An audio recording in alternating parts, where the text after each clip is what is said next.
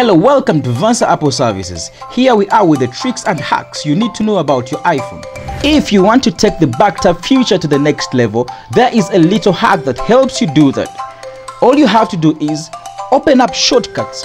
Create a new shortcut of using the flashlight. Once the shortcut is created, go to accessibility, then touch, then back tap feature. Once you are there, the automation of the flashlight you just created is listed there as one of the features. So you're gonna turn your flashlight on by simply 3 taps on the back.